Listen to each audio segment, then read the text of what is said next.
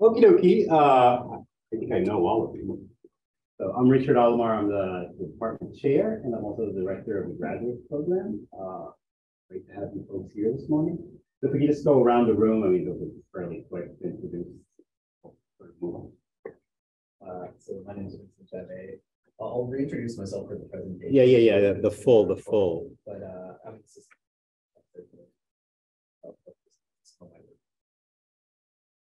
And then about you guys. Yeah, those are a lot more. Yeah, I'm Alistair Binney. I'm interested in the program as a potential student. I retired recently from my corporate career where I was quite looking for my next chance. I'm Diana Borg. I'm an MLA candidate for the year. I've completed my coursework and I'm working on a thesis.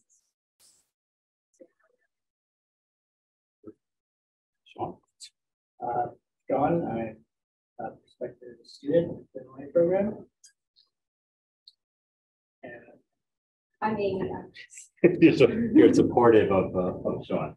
That's great. So today we're just going to do a couple of things. I'll give you a general overview of the program, and then Vincent, Anita, and Diana will give you a little presentations on their work and the work that they're doing, both as faculty and as graduate students. And then we'll just walk around the lake, take a look at the work that's up, facilities that we have, and then we'll take it from there. Sound good? Okay. So at the department, we have a core belief.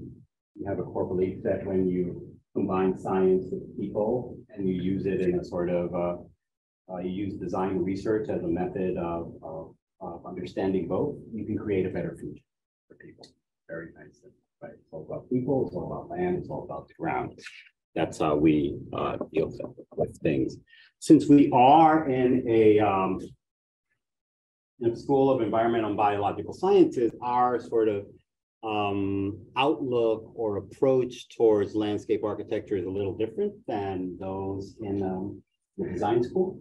We're very heavy on science, very heavy on research, very heavy on critical thinking. It doesn't make it any less creative. It doesn't make it any less fun, but it's still good. We have some core values: stewardship, creative solutions, and change. Stewardship is stewardship of the land. We're committed to working with other people, other disciplines, other community groups. Creative solutions, we embrace the fact that we are in a science school and we do art, right? So we use that to create a creative solution. And change, we're not afraid of the future, right? The future, as I like to say, the world has been ending since the world started and it still hasn't ended. So there's still a possibility. Some basics about Rutgers. Rutgers is a colonial college. It was established in 1766. It was known back then as Queen's College. Same time that King's College was started, which is now known as Columbia. At SEBS, again, this is a science school: biochemistry, ecology, entomology, environmental sciences, and that's where we fit in, where we're housed. Currently, we have about 70 undergrad students, 30 graduate students, roughly 20 faculty and staff. We have a master's program in landscape architecture, a bachelor's of science in landscape architecture, and a bachelor's in environmental planning. That's our makeup. We have two different master's programs, the MLA 1 and the MLA 2. MLA 2 is for folks who already have a bachelor's in landscape architecture. MLA 3 is for folks who have a bachelor's in something else, right? It's a professionally accredited program, and it has been for quite a while, meaning that when you graduate from here, you're able to work and to get licensed. For the MLA 1 program, it's basically 3 years of study. If you have a background in something related to landscape architecture, engineering, or something like that, there's a possibility of getting some credits waived to ease the burden of it. The first year is incredibly intensive. It's studio work, it's computer graphics and stuff that you can get through it, that Diana will attest to. Second year is studio work, and third year is mostly your thesis and your research work. Any questions, Sean? No. You guys are good? Opportunities. We do have assistantships available for second and third year students. And that you get a tuition remission plus a small stipend with that.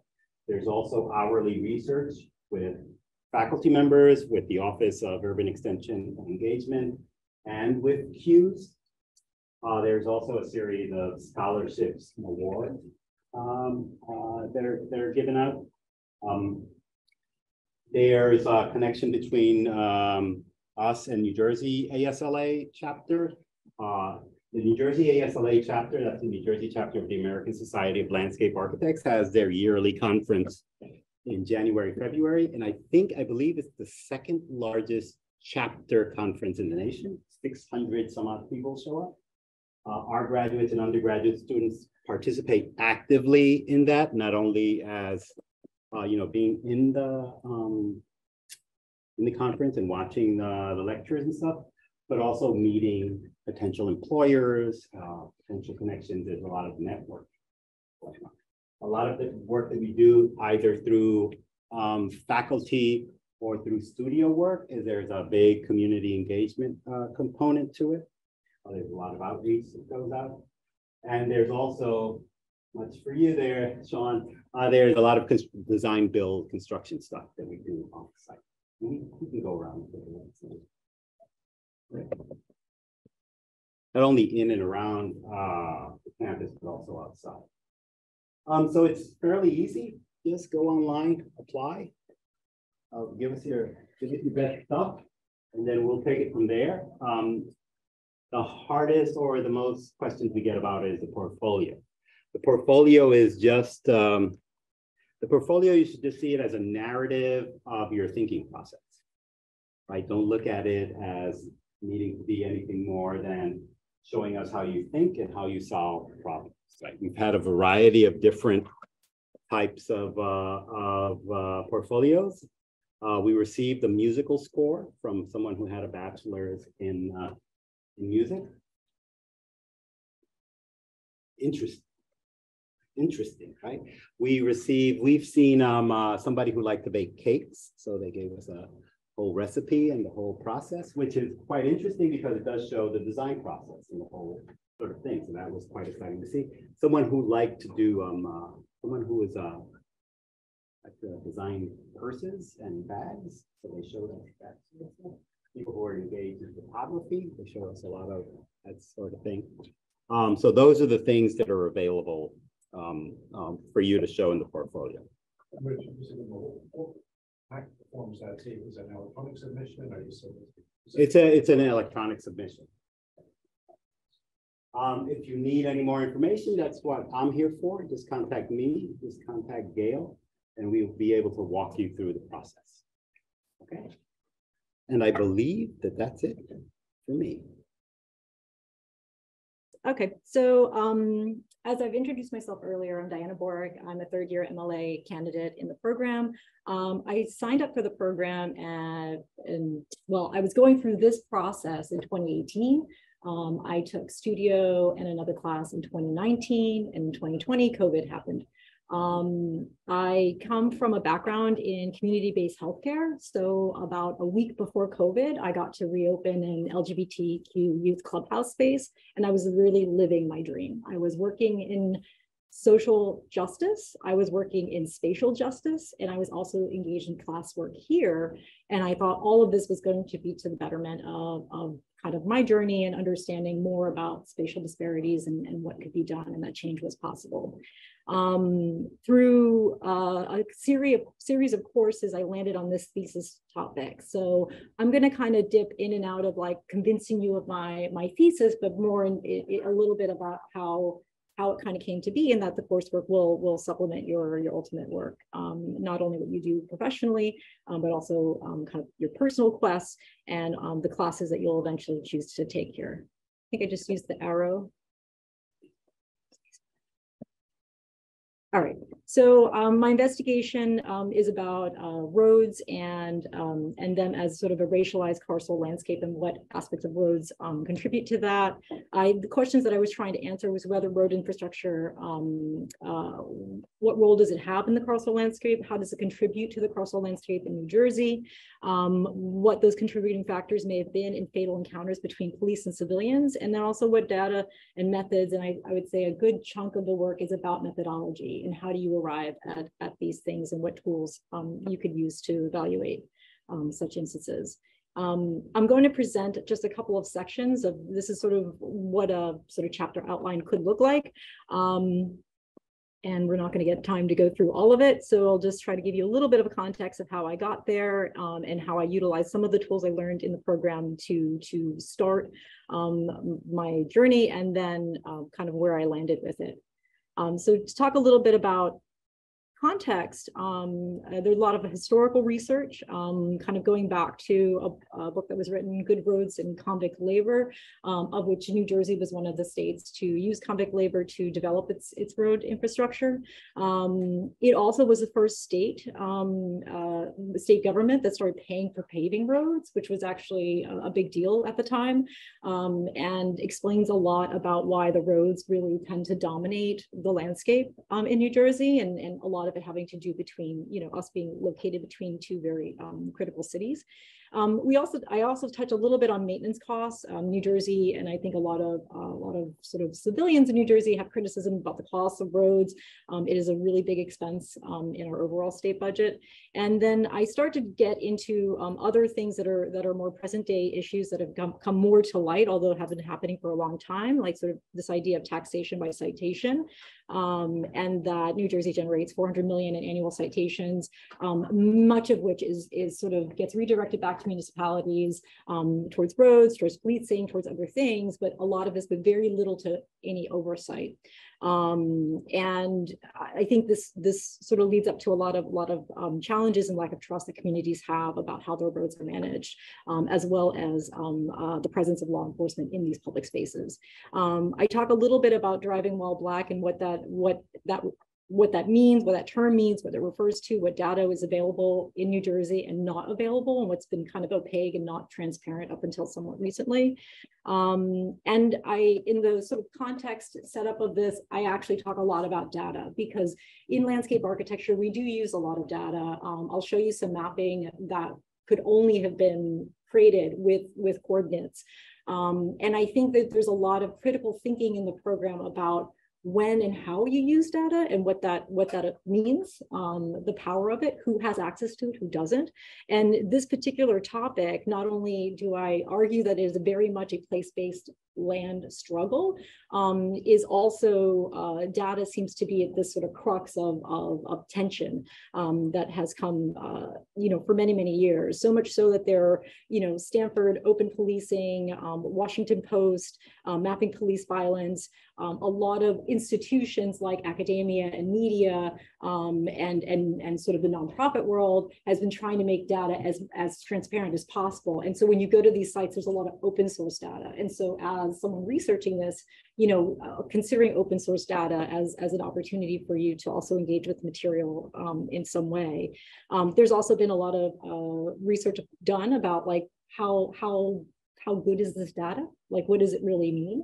And some comparisons, but I ended up landing on fatal encounters, which the University of Southern California is now engaged with. Although at the time when I was using it, the data scientist was more or less on his own, and it's because the data that he was making available was of over a 20-year time span. And these are a number of fatal encounters each of these years, and kind of showing those trends. And that's when I started to engage in GIS work during a Praxis Studio class in 2021, to kind of looking at where fatal encounters were happening, that they really mapped out New Jersey, without any boundaries indicating. You could tell what state you're in, basically, how it looked against law enforcement facilities. And then I also looked at how it looked against major roads. And I define major roads as state, county roads, as well as interstate roads. And there's sort of a lot of things around road classification. So, you'll also be overwhelmed by data in this program. And again, it's about really looking at and trying to distilling down to what is pertinent to your work. And then there's other issues with data, and this is one of the things related to this being a place-based struggle also, is that oftentimes race is not very clear in these instances. So if you look at the number of, African-American, Black, but then also race unspecified, and this came up several times through police reports and Attorney General's office reports and other things. And so that in itself, when things are missing, are also clues to why is it missing, and bring up more questions. But overall, 24% of these encounters were vehicular related. So that means the Washington Post tracking gunshots were not necessarily tracking those that were the highest level use of force was actually the vehicle itself. And that, to me, I think it sort of encapsulates the roads as much more a contributor to these factors than just this sort of standalone passive thing that happens in the landscape. The way that the road is enacted in these sort of fatal encounters, in these sort of very high tense moments between law enforcement and civilians, is also a contributing factor to it. And so I drilled down into this says 42, but I ended up actually investigating over 46 of them, of different encounters. I go to the sites, which I'll talk about a little bit later. And also in context, I do talk about 2020. What happened before 2020, what legislation or policing or policy was in place, and then what was sort of happening during these instances, and give a little context. As well as I talk a little bit about a 1968 report prior to the Lilly report of the riots that took place in Newark in the 60s, also in Camden, some in Patterson, lesser known.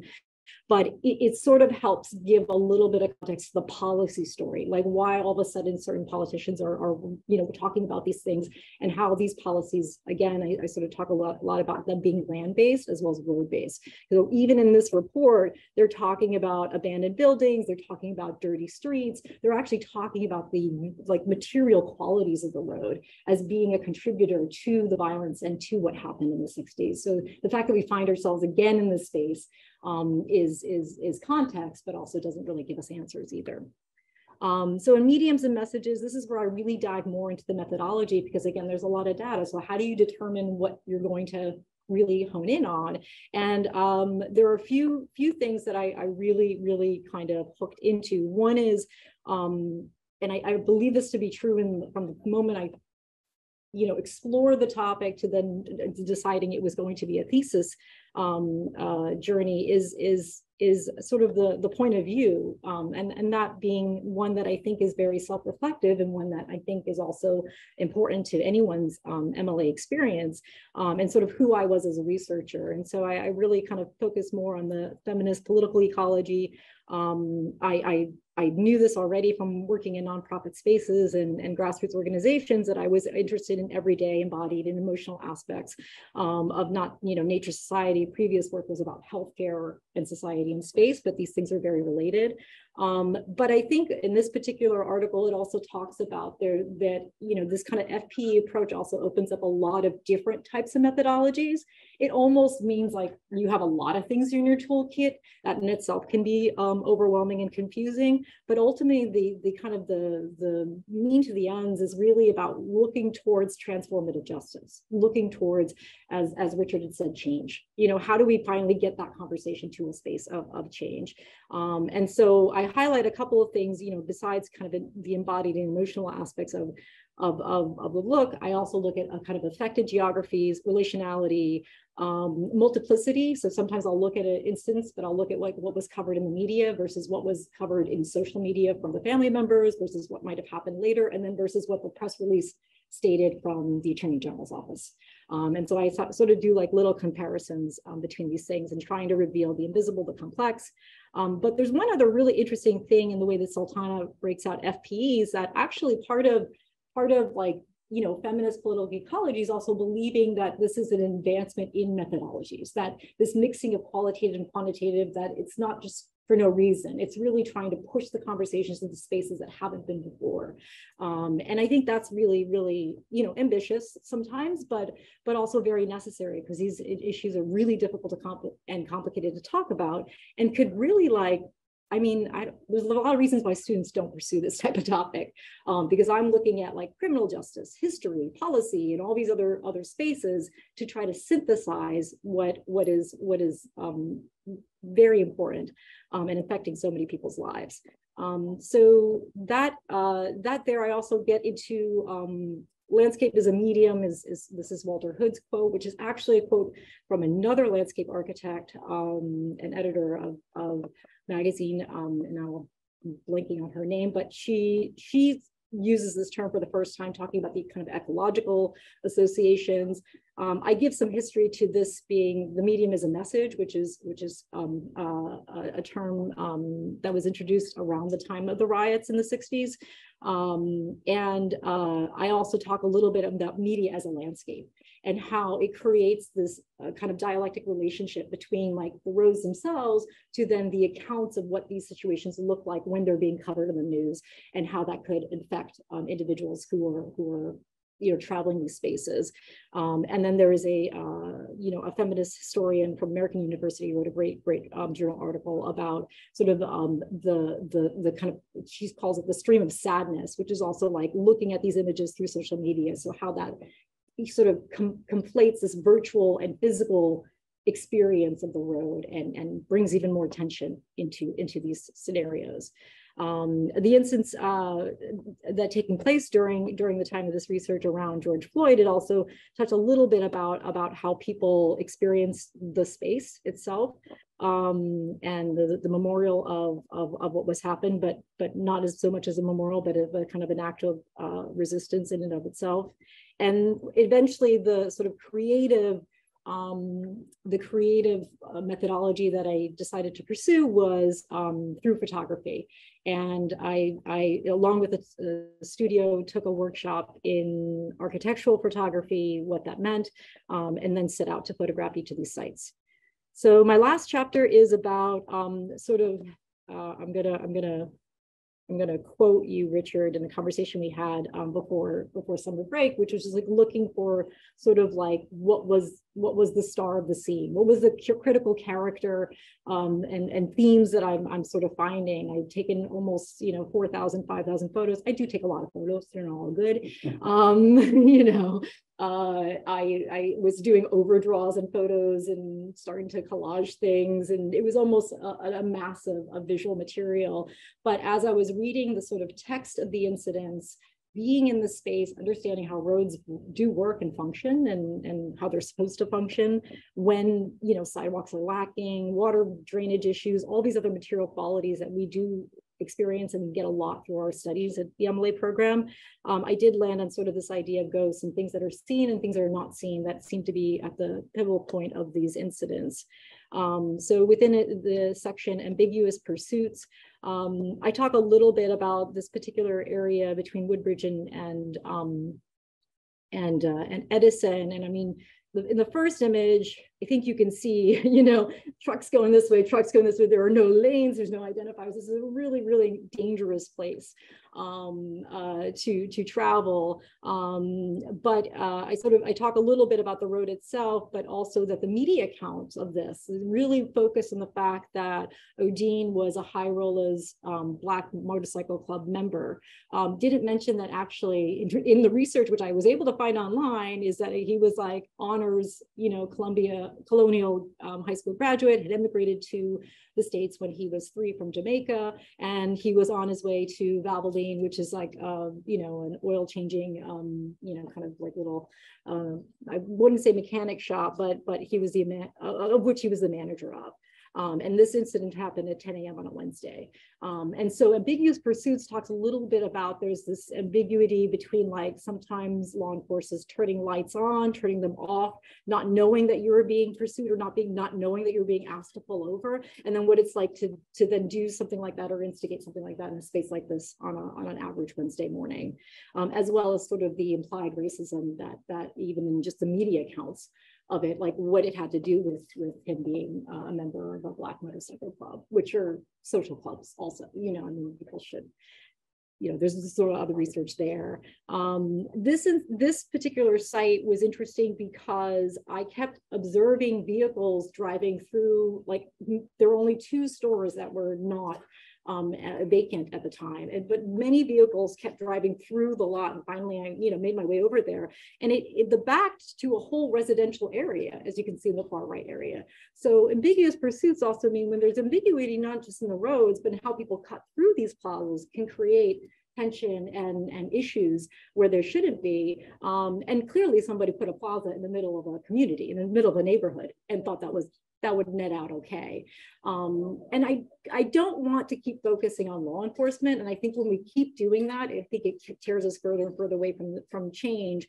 But it would imply that they have a lot of they're given a lot of leeway into how law enforcement operates in public spaces and what they consider public or not. And this particular officer was, and again, it's like these attempted pullovers, was actually part of a $1.2 million settlement in Hamilton. He was an officer when this had happened, and this is 2020. By the time this incident happened later that year, or in 2021, he was now a detective, and he was also, the attempted pullover was in an unmarked vehicle and in plain clothes. So ambiguous pursuits also talks a lot about how law enforcement can sort of not be clear that you're being followed by someone who's a law enforcement officer, and that also creates a lot of tension along with the roads. Like what's happening, it's 9 o'clock at night, the Ace Hardware is clearly closed. Why is this person driving close behind me? Do I see lights or do I not see lights? And so, there's other aspects in ambiguous pursuits that do contribute to these high tense situations, like the unmarked vehicles, like in the upper right. This is Ford's new edition. This is an officer who, so the body cam is the officer wearing the cam is saying, "Why are you here?" He's explaining that we have a warrant, but it's like they actually don't have it on hand. Like someone has to deliver the warrant, but he's already on the personal property where this incident's taking place. And he looks very confused here. The officer's explaining to him why he shouldn't be there in the first place. This incident is now a criminal case, but it also talks a little bit about how law enforcement are sort of, they put in situations, and sometimes even those who are trained are not really aware of all the, based on their years in the force or experience, are not really aware of what's going on, and that can also escalate a situation. Calls for help is a lot about mental health and substance use, and why law enforcement would never necessarily be the answer to responding to these instances. There were a good majority of these fatal encounters were those, and they led me to spaces like an abandoned mall, where Voorhees invested millions in building this mall. I would say like 80% of the stores are closed. They have the lights dimmed when you walk in. They have the mall music playing. It's a really, really strange thing. And what they try to do to kind of make up for this this kind of bad investment and bad development is then build this additional housing in the back. And they also use spaces in the mall as like municipality offices. There's like a records ID place, and they set it up as a COVID station and parts of it.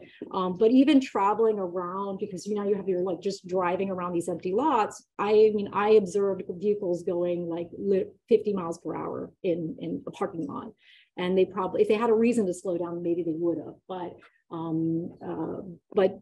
calls for help also talks a lot about sort of land and its relationship to development and settlement.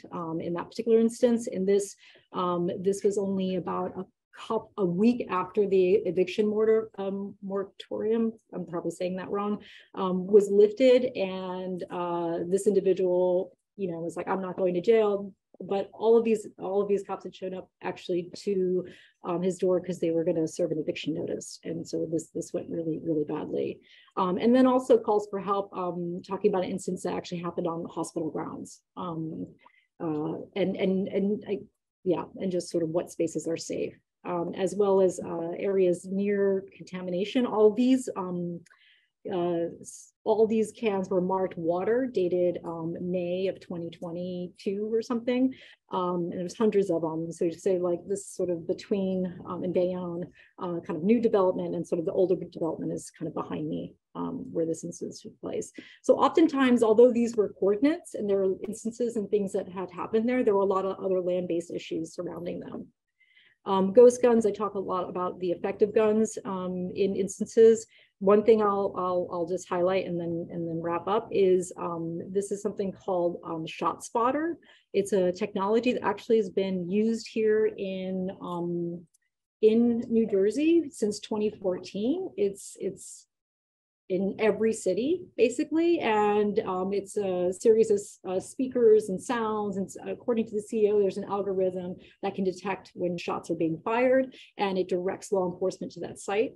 There are some really questionable cases right now of people being falsely convicted and or detained for these instances in other cities. But it's something that's not really been much talked about here in New Jersey. And I would say about 3 months ago, the governor has decided to double down on this technology and has invested more, millions of dollars. I don't have the number off the top of my head in it. And it's also one of the instances where there was a fatal encounter was supposedly a response to shot caller. And that site was in Patterson. And again, there's sort of this sort of visual of the roads and this kind of space of development and what development looks like in spaces like Patterson right now. And I talk a little bit also about what the community of Patterson, how they're responding to gun violence through mutual aid and through really like just taking over the streets. This is a harm reduction team that goes around passing clean needles, and they literally do it like on the sidewalk with a wagon, which is, I mean, completely radical for anyone who knows anything about harm reduction sort of methods. But also just how the street itself can tell us a lot about a space and what a community may be going through. The mayor actually tried to use $5.7 million of improvements. This is COVID money that went unused in Patterson to fix their parks. They have a beautiful, like, not beautiful, like an extensive park system with a lot of opportunity, and the national park amidst it. But that this is kind of at attention, right? Because, you know, really nice parks also mean more gentrification, more development, more other things. And this is the community that was hit very hard by COVID, not only for those who might have been, you know, personally affected by the disease in health-related reasons, but because there were a lot of service workers in Patterson who lost their jobs during the time of 2020. And, you know, I talk a little bit about the mayor and this sort of military style look that he was sporting during these 2 years, which he stopped doing just in time for the campaign earlier this year. So in sightings, I talk a lot about how communities want to be seen. These are shots from rallies. How sightings is also about looking into situations a little bit more deeply. That a lot of our law enforcement officers are becoming more diverse in New Jersey, and that's going to add a layer of complexity to what's going on, and that they find themselves in situations not necessarily equipped or handled, but are still part of a very colonialized and somewhat dangerous system. And so how would they sort of manage some of these? And then I talk of, and then this is sort of where I end with it in sightings is really, again, going back to the fact that this is a place-based struggle, and that, you know, the more emphasis we put on place and land, the more opportunities there are for change and opportunities for communities to not only talk about what they want is community control over policing, and what I really speak to is a community control over roads, and really seeing them as public spaces and public lands that you know hold enormous opportunity for connection and for safety. Philly Peace Parks is an example of one. There's 2 locations in the west and north side, and you know, this is a quote from their ED. They do these things where they do these village walks, and they gather like a bunch of individuals to walk the community every Friday. He has like a call to action, like if we can just organize 10 people once a week to do patrolling, and they're really talking about self-policing and self-patrolling of the streets, and kind of increasing the presence of individuals in the community. And sort of what he sort of communicates is it shows you that we need to be there in our communities and an active security presence. I mean, this is a very, very emotional Facebook video that he released the day of the walk that they had done, and he seemed particularly proud of the work they were doing. But again, it goes back to they're obviously growing vegetables, they're feeding communities of produce, they're doing all these other things, but they're really also talking about safety and security and talking about how they own that and could own that and be empowered to own it in their communities. And then lastly, just to mention is that all work should ask you to question your beliefs, question why you think the work is important, be uncomfortable with all those answers. That's another presentation from me for another day, but also understanding that you yourself, are part of the landscape. How I present in these communities, where I go, what I'm doing, and I'm not just kind of invisible, and neither is anyone a part of this program. And that in itself is also something worth acknowledging, even if it doesn't make it in your thesis, but it is part of that process too. That's it. Thank you. So like I mentioned, my name is Vincent Jave. I am an assistant teaching professor here at the department. And so I thought maybe for the next 20 minutes or so, I would just talk about practice, research, and teaching. Specifically here at the department, I teach a lot of the computational design courses, like the visualization courses. So I teach the two-dimensional course, at least sort of half of it, that you would certainly take in the MLA program. I also teach a three-dimensional one, which I believe is optional to you. And then I teach a Construction 2 course, which thinks a lot about materials and assemblies, as well as a regional planning course, generally that's themed around green infrastructure planning, design, and prototyping. And a lot of my interest really circles around the threshold between digital and physical. The digital, both as a tool that we design with, and the physical in terms of how it results in inputs in our design workflow, as well as, of course, the output of what we do in landscape architecture. Oh, spacebar. Thanks. So I thought maybe just before I present two projects that are recent work, just to give you a sense of where I'm coming from and who I am. So I'm Canadian, and I studied at the University of Toronto, which is where I did my master's of landscape architecture degree. And while I was there, I had a chance to work with a lot of great thinkers, great programs. So I worked with Professor Fadi Massoud with the MIT Urban Risk Lab, which later became the Center for Landscape Research at the University of Toronto. I worked with North Design Office, which is a bit more traditional design, and in this moment, design build practice when I was interning with them. I interned at West State in my sort of final summer break of the MLA program there. And I also worked with the Green Roof Information Testing Laboratory, known as the GRIT Lab. So thinking about green roof performance using environmental monitoring of things like their ability to retain stormwater, provide habitat, as well as control or mitigate the urban heat island effect. So I won't talk about it as much, but and then I also worked with the Inner Outer Space Lab, which is a lot more sort of digital fabrication-based, art-based work that I was doing with Professor Brian Boyd on. Once I graduated, I went back to West State, and I sort of split my time between Rotterdam and New York, and so practiced with them. And right around the time, just a little bit before I was leaving West State to join here at Rutgers University, the principal of West State, Claire Augrey, started her own practice in Baltimore known as Unknown Studio. And so I've sort of, been working full-time here, as well as practicing with Unknown Studio. So my practice very much informs my teaching and research. And so, the two projects that I'll talk about today, are sort of, they bridge these thresholds between practice and research and teaching. And so they all kind of inform one another. The first thing I'll talk about is Good Neighbor.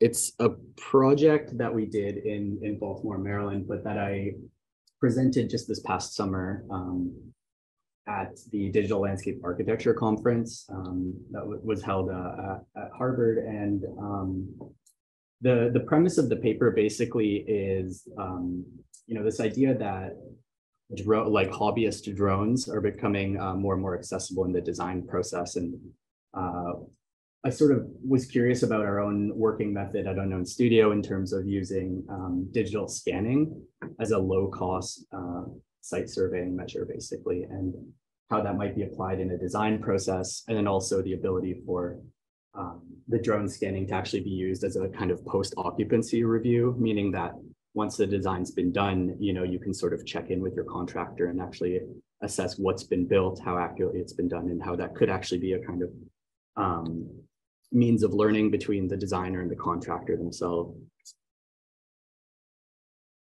Just kind of an overview of this Good Neighbor site. One of the most important things that we really needed accurate topographic information for is the relief from sort of one side of the street to the other. So it was about 6.4 meters of elevation change, if I remember correctly. So a lot.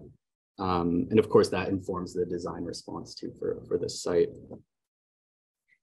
So just a kind of overview then of really what was the outcome of the paper in some way, which is a new kind of workflow and how you might incorporate a scan model. And one of the most important things that became clear in this process was the need for abstraction of the point cloud model. So I'll kind of go through really quickly just those different moments in the design process, basically. So what you're looking at here is a mesh model of the scanned site.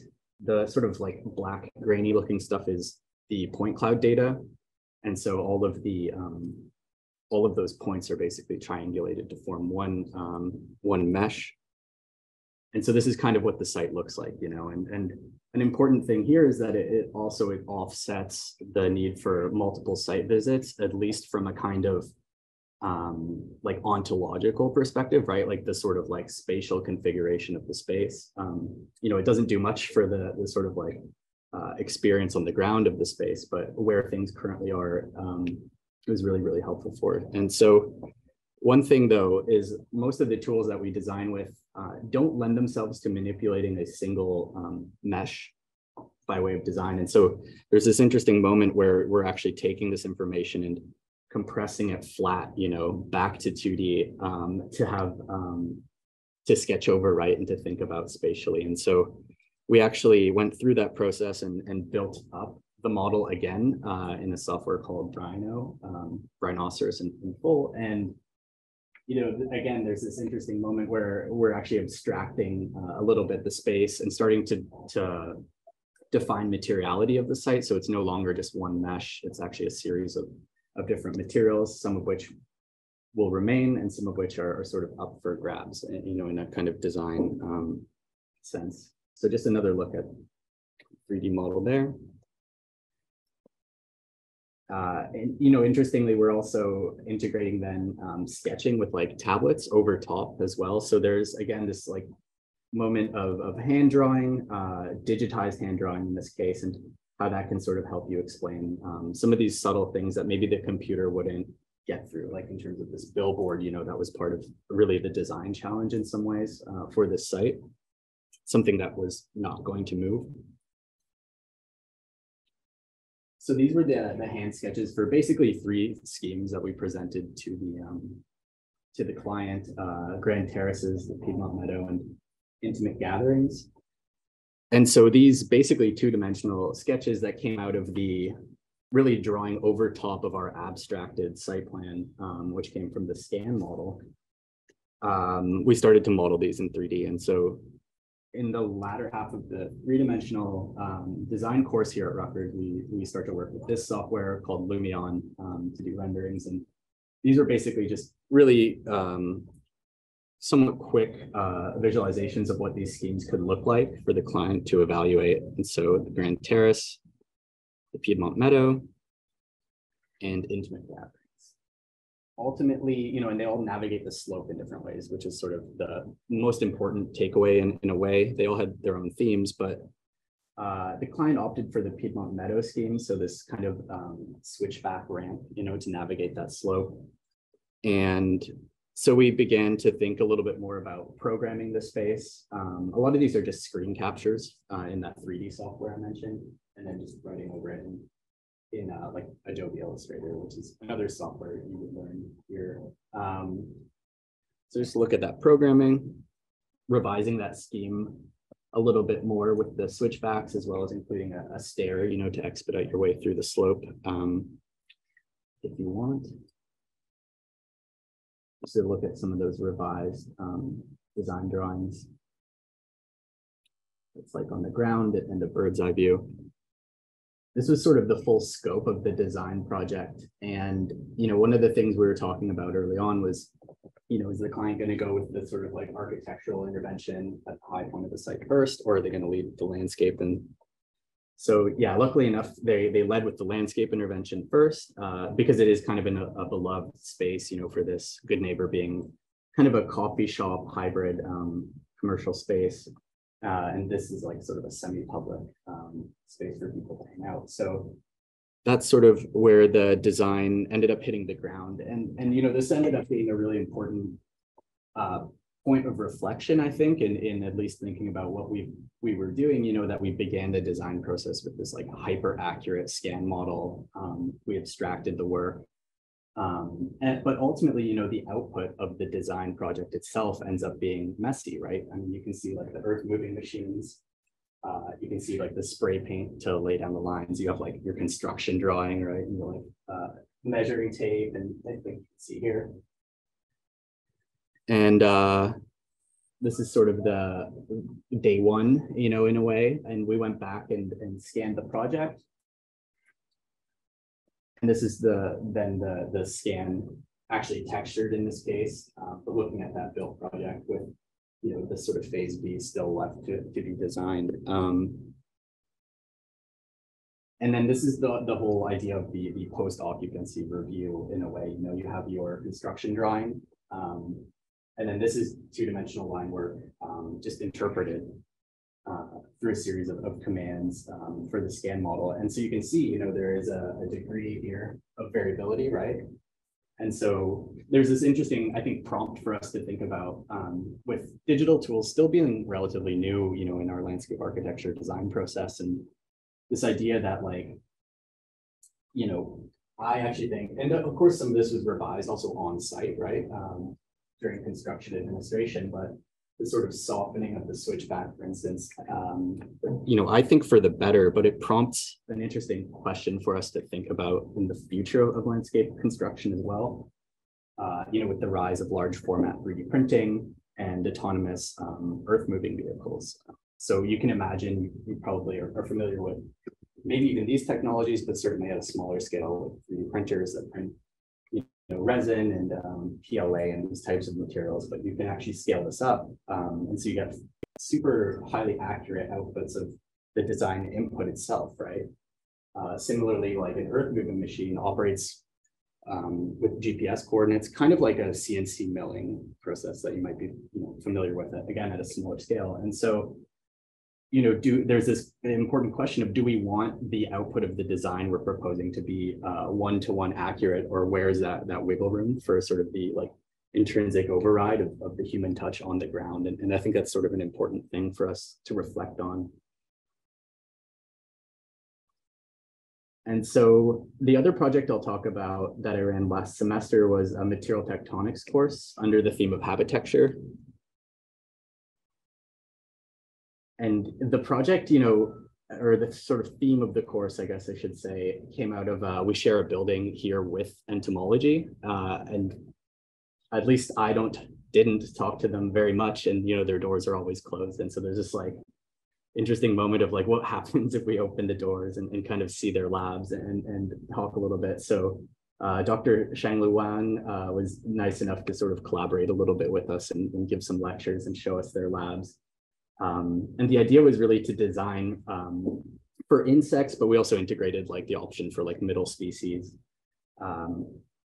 as a kind of design option as well. And so these were sort of the clients, you know, for the students. And the idea being, you know, that there's like, at least the premise early on was there's like 10 quintillion insects in the world, and you know, like 1.4 billion for like every human, which is kind of insane. And you know, the backdrop of this, of course, is against this idea of you know, increasing pesticide use, urbanization, and climate change, and what that means sort of on a larger scale for our ecosystem, as well as to test you know, some of these notions in popular culture with like the bug hotel literature against some of the more scientific research. So one of my old professors, Scott McIver, for instance, that I worked at the Grit Lab with, does a lot of research on native bees. And there's a kind of interesting research question of like what types of insects these actually has, you know. And so to kind of think about that through design. And so the course basically was structured in very, very simple 4 assignments, 25% each: research, design, build, and monitor, basically. And you know, another question we were thinking about a little bit is also, why is animal architecture itself important? Because it says a lot, you know, about like what's going to happen to these species if we don't design for them as well, as sort of unseen in a different way. So here's just a look at some of the more like middle species, some of which are insect architecture, but some more like birds and things like that. And there's kind of a question then of like, why do animals create architecture, you know? And so there's basically 3 primary reasons, at least, and they're for shelter, they're for communication, and they're to sort of capture or harvest food. And so we talked a lot about different species, you know, like the bowerbird, the caddisfly in the middle, which you can kind of imagine would be, you know, for shelter to protect them. Some for mating rituals and communication. Actually, this one's also about mating rituals. But really sort of inspirational, also beautiful forms that you know, have to do with function as well.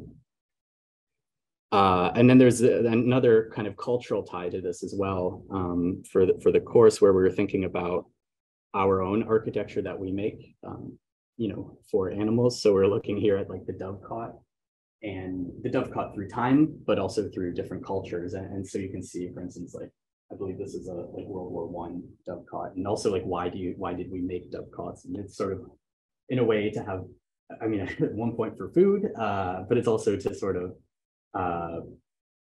curate in a way where doves go and don't go at some point. And so just to look at formally different interpretations that it can move, what it might look like made out of wood or steel. And to link basically this idea, these are all dovecots as well in different places, but to link form and materiality to function, to environmental performance, you know. So why, for instance, would this one be white? You know, because of the albedo and to make the building less hot in a hot climate. Or for instance, this seems, you know, quite ornate, this is in France. But this ridge, for instance, is actually to protect the doves from predators so they can't climb up. So there's this, and you can see it here too, right? So there's this like ornamentation, but it has a purpose, you know, that form has a function.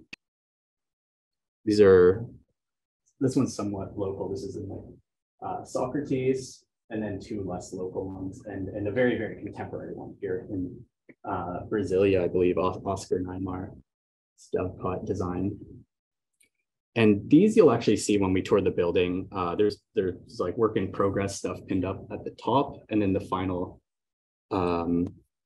work, which is, I think, along this back wall on the 2nd floor. But the output basically, and I won't speak to these as much. I chose 2 to quickly flip through, but each student chose you know, a species to design for, and then also a kind of way to fabricate it. So it bridged from traditional woodworking to 3D printing, which you can see here. So like Sam's, who's in the room.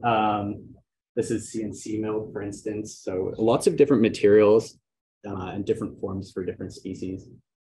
And ultimately, the idea is that we have this kind of living laboratory or inventory of materials throughout the campus. So something like this, which was partially designed with PLA and 3D printing, like how does that do over a longer time span outdoors, you know, to give us a sense of material performance over time. So the students thought, you know, about a general overview, morphology, in this case, life cycle, their reproduction, also the kind of migration and span of these of the species. And then this is like the design portion of it. So, you know, you have this object that's somewhat off the shelf and then somewhat custom made, in this case, 3D printed by Angie. And just what that sort of behind the scenes looks like to actually like fabricate an object, right? Which is something we try to do here also in the construction tube course, you know, to actually bridge this gap between the digital world where the materiality is a little difficult to understand, and certainly the tectonics of how these materials come together. And then to sort of grapple and struggle with the fabrication and assembly of the object itself, to think about the siting. And then also to think again about the monitoring, right? Like often we'll design a project, we'll finish it, and there's not as much thought about what happens then. So they're all challenged to think about a long-term monitoring process for their work. So the last one is sort of an interesting counterpoint to the idea of habitecture, which is a trap for the spotted lanternfly, which if you're from the area, you know sort of a lot about. Again, just these are little booklets. The idea being that whenever the course runs, we could sort of check in on these. A lot of them are cited at Rutgers Gardens, for instance. So here the premise is actually to trap them. But again, everything from the ecological research of the spotted lanternfly and the material selection of the project is important. So in this case, Lexi, this is a rendering, by the way. Everything from the tree of heaven that she had selected to work with is sort of loved by the spotted lanternfly. And here's just the sort of interior trap mechanism, the process of assembling this thing, which, masquerades as a birdhouse, right? And then the sort of construction, final assembly of it, the siting, how that integrates then into the overall landscape and is mounted at Rutgers Gardens here. And ultimately this project, ends up being one that hopefully like Lexi and I will get to present at SELA this year to evaluate really the success of the project and potential of it in the future, as a kind of trap mechanism for the spotted lanternfly. So I think that's kind of more or less my time. I'll leave it at that, but let me know if you have any questions. Thanks.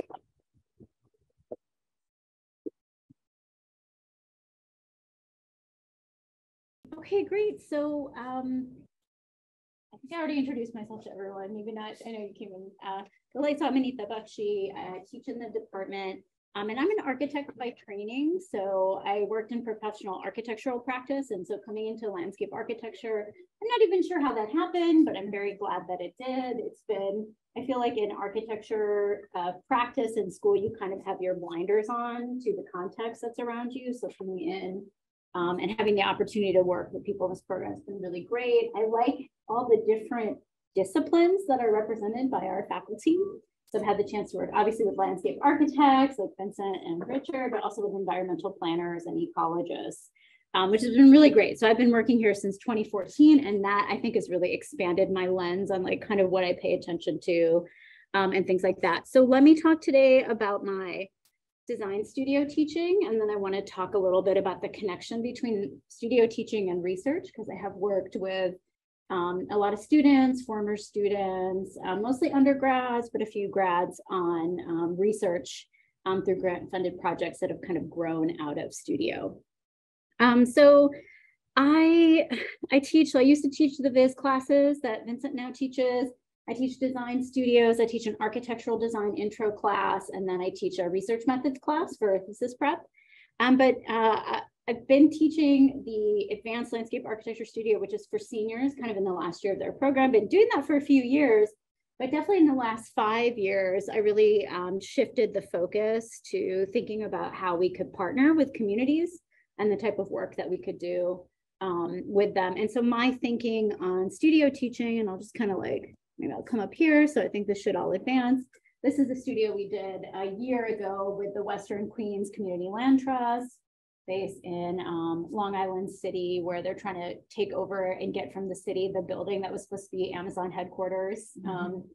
And so I've been really kind of thinking about like, how do we partner with communities in different ways? And I think like what that does is that even though it might not necessarily change the deliverables that we typically do and the types of drawings that students create. So you see some examples of those up there. My hope is that it kind of shifts the lens of the designer so that they think a little bit more about like, how do you, what can you deliver for your client for the studio in a way that's going to benefit, you know, their further goals. So with this group, with the WQCLT, we give them like the booklet of design ideas, which they're using in some of their conversations with the city as they're trying to, you know, take over the building that you see over here. And then also to make some changes along the entire Western Queens community, along the Western Queens waterfront. So they want to have it be redeveloped in a way that connects NYCHA residents to the waterfront, but they want to talk to the city about that. So it's useful to have some ideas to kind of show them. This is from 2020. So we partnered with, just pull this up. We partnered with this guy here, Tobias Fox, who's the founder and director of Newark Science and Sustainability. And so what we wanted to do was, you know, for me, I wanted to make sure I'm fulfilling the goals of the studio. So the students are learning what they need to be learning. But also after the studio concluded, Tobias wanted to put together a conference, which we partnered on called Renew Newark, where we brought together like 4 of the students from the studio, no, 3 students from the studio presented, along with people from the Newark Community Food System Network, and then professional architects. So just kind of trying to think about how we can contribute to projects beyond the end of the semester and of the studio. So just kind of go to some publications I've done in the last few years. You're going to kind of see some of these images here because I have also tried to continue work with studio partners and like research projects and things like that. So I'm going to share a lot more. And that's the one project I'm going to kind of go into detail about is this project called Our Land, Our Stories, which started out as a Praxis, which is a special topic studio in 2018. And then we kind of continued to go on and do other things. And then I'm also sort of working on with this group called the Society and Design Lab with my research partner, who you see here, who's a sociologist here at Rutgers. And so this is a recent trip we did to New Mexico, but our overall project is thinking about making people more central to the design process. And how can we encourage design students to think more about that? So we've kind of developed a series of proposals for design exercises and things like that that can kind of make that happen. So you can probably tell from here kind of what my main interests are. It's like working with people and working with communities and things like that. So I wanted to talk in a little bit more detail about this project called Our Land, Our Stories. Been working on it since 2018 with community partners from the Ramapo Lenape Nation, a Native American community based in North Jersey, where many folks in that community are still living on an active Superfund site. So highly contaminated site, remediation is ongoing. And it started as a studio project, and I'm still working on it, but it's kind of getting closer to done in the sense that we've hit some key deliverables we wanted to do, like this digital exhibit, which I'll walk you through, which is online with Rutgers University Libraries. And we're trying to connect teachers, university teachers, high school teachers, middle school teachers to this as a curriculum resource so that students can learn about Native American history, which many of us just don't learn a lot about at all in schools, and also relationships to land for Indigenous communities, and then environmental justice issues. So that's where I'm kind of trying to think about also like how can we as like architects, designers, landscape architects create other deliverables than the drawings and stuff, or like bring the drawings into other things. So we have this exhibit. We've also done some pop-up exhibits in a few different places. So we have these boards. This was shown in the Newark Public Library in 2019, and it's kind of gone to a few other places. And then we also have a documentary film called The Meaning of the Seed. And then this book, which is kind of hot off the presses, just from a few months ago. And inside I have like a fundraising flyer. So we want to sell this as a fundraiser for this community. So as I'm talking, you can just kind of pass it around, look through it. If you want to buy a copy of the book as a fundraiser, you can Venmo me at the end of the day today. Yeah, I thought I'd just kind of tell you a little bit more about this project and kind of give you some visuals as to what I mean by like other deliverables or just other ways of working with community. So into this digital exhibit are a lot of the graphics that you're going to see in the book and in the exhibit with the traditional printed boards. But I also wanted to create this kind of digital version to make the information digestible in different ways. So we used this digital exhibit building program called Omeka, which is available through Rutgers University Libraries. And it gives you kind of limited options on what you could do. Like a lot of the exhibits they have are kind of static and like, here's a document and like, here's the text. So I wanted to kind of experiment with how could we make it more visual, because I think, you know what, I really want to do with this kind of data, you know, that Diana was talking about data as well, right? How do we present it in ways that make it legible and so people can decipher it and so it doesn't remain kind of a mystery? Because you can find out a lot of data and a lot of information, but actually navigating it is difficult. So we use some kind of cool plugins in Omeka to create different kinds of maps. So you can kind of navigate through this way. And then you can also just go say like, oh, what is this? There's a site related to Native American history by Camden. Kind of what is it, and kind of connect to it in that way. And then there's like more static maps, which we placed into the book. So different like non-Western or non-European ways of representing land and territory, and kind of trying to think about that a little bit. Just kind of clarifying where are the Superfund sites? There are so many in New Jersey. And then in the digital exhibit, there's also links to like, hey, you can do a search here and find out like where a Superfund site is near where you live and stuff like that. And then we also tried to find a more interesting way to kind of present the timelines, which they are represented in the book. In the physical exhibit, it's nice because it's like this huge board and you can like look at all the dates. But like putting this on a digital format is not so interesting. So we tried to kind of bring in, this is another plugin for Omeka through this company called Night Lab, where you can kind of plug in a lot of cool stuff. So we made this timeline there. And so you can look through and say like, what are these important things that we all should know about Native American land and the history in the US with like links and images. And then you can also navigate, you can also navigate just through the timeline bar and like find things that interest you, like, oh, what is the Indian Gaming Regulatory Act? And you kind of navigate it that way. So just want to give like people more interactive options as you're learning this, that it shouldn't get like kind of dull and boring or static or anything like that. So that's where we used a few plugins to sort of explain this information. And you can even, into these timelines, you can even embed videos into it. That's very loud, so I won't let it play. But the intro to the Superfund cleanup website also just gives you a little video, like what is a Superfund site? So we're really trying to make things very, very legible. So those are kind of links in the digital exhibit. And then we also wanted to offer, you know, just an overview of the project and kind of the work that we did here. Here I'm kind of highlighting what the goals are. Like we really want to communicate that environmental and scientific data, but in a way that makes it easy, and illustrating connections between this one particular site and environmental justice issues all over the country, right? Like how is this affecting all kinds of different communities?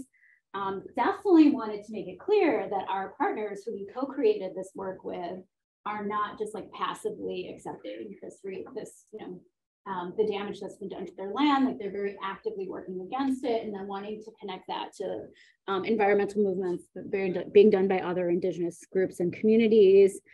And also we really wanted to emphasize how colonial perspectives and biases in who have been the researchers and historians about this community have impacted how they've been kind of perceived by others and by outsiders.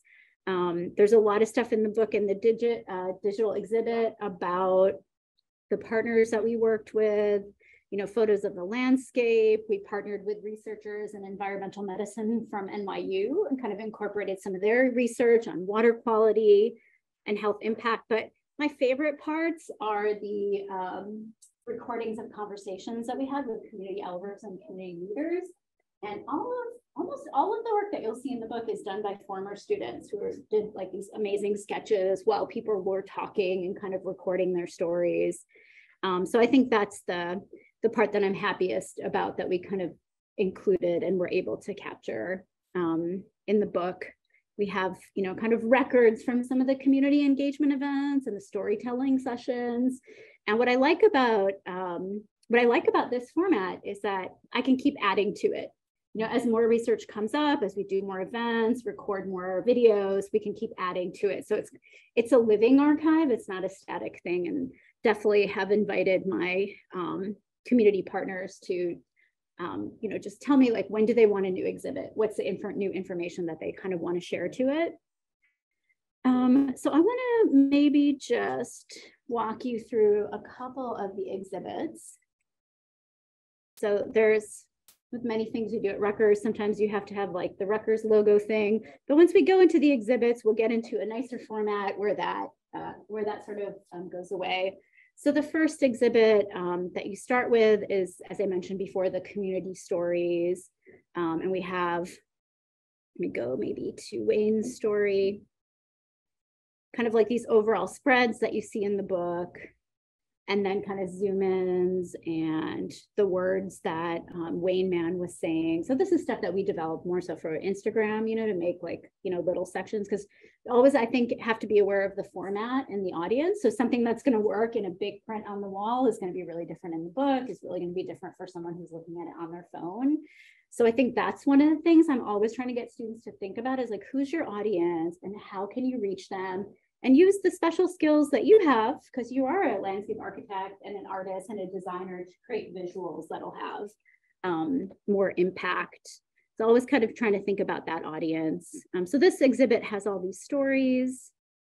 I'm going to take you then into the history exhibit.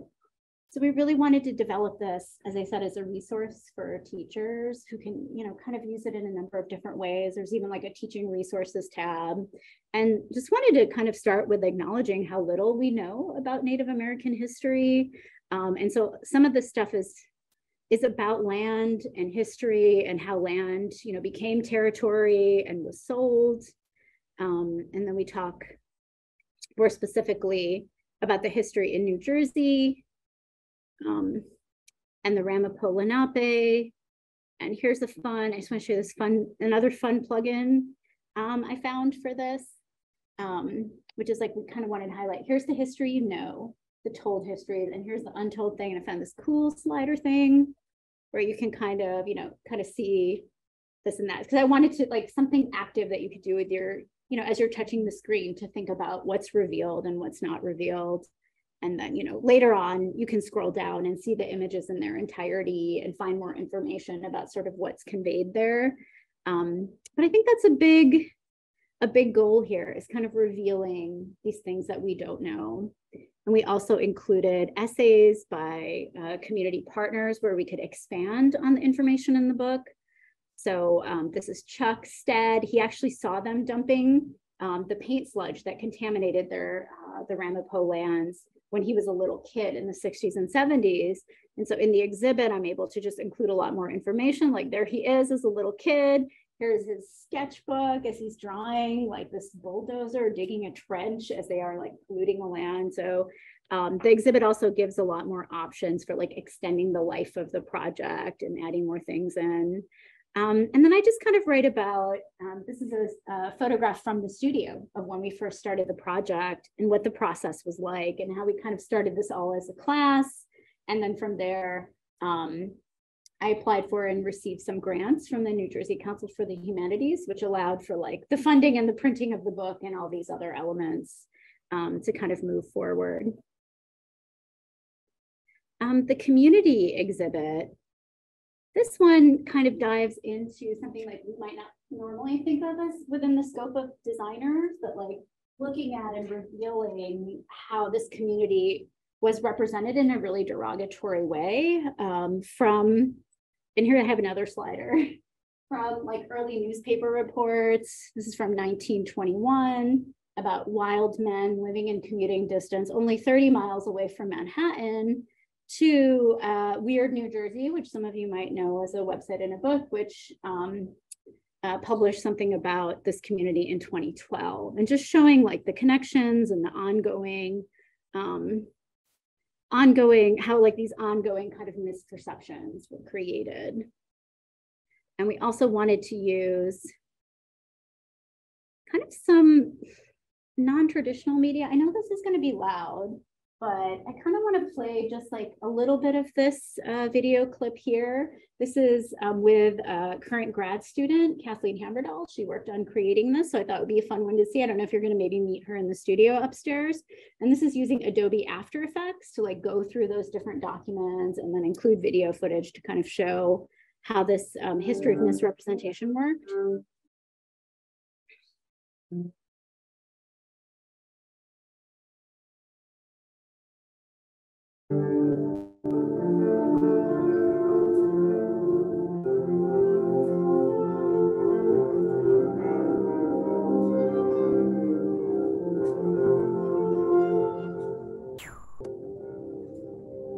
Turn the music low and then I can just kind of talk over it because there's no dialogue or anything. But the goal here was to take, how do you make documents and articles and quotes kind of interesting and engaging? So that's where we were kind of experimenting with, what can we do in terms of, animating the numbers and letters, and then also bringing in like video footage. So this is like a book that had a derogatory depiction of the Ramapo, and then kind of like zooming into that and putting the text on the screen. It's kind of looking at, those kinds of options. And then we kind of go into how that plays a role in more recent years with the Indian Gaming Regulatory Act and the impact that that had on communities and them being believed or not if they are Native American. So we wanted to kind of like connect what happened in the past to, kind of current political dynamics when we think about, legislation and things like that. Kind of exit out of this. And then here's some of the kind of like timelines that you see in the book. And we just sort of found ways to bring some dynamism and kind of animate those as well, so that it becomes a more interesting sort of viewing experience when you're looking at it. The contamination exhibit, this one here, goes into maybe what we would think about a little bit more in terms of landscape architecture. So it has some of the details and the documentation about what was contaminated, also about like how the land was polluted and, how the contaminated materials were dumped on the site. And I'm out of time, but I just want to show you one more thing just to end on a positive note. The flora and fauna section, we talked about the impact this had on the food web, but then we also have a whole section that highlights this farm that was created in 2020, which is part of a food sovereignty project by the Ramapo, and the efforts that they're making to kind of work towards food sovereignty in their community. So that's another thing I was thinking about a lot in putting this project together, is like, how do we balance that information that's very difficult to engage with and very depressing, but like not make people just say, I don't want to deal with it, I'm going to walk away from it. And I think like beauty, aesthetics, visually engaging materials are really helpful in just getting people to pay attention. And hopefully we're going to be able to, raise some money for the farm through the project. So hopefully I'm ending on a more positive note than I started. Thank you. Any questions for you?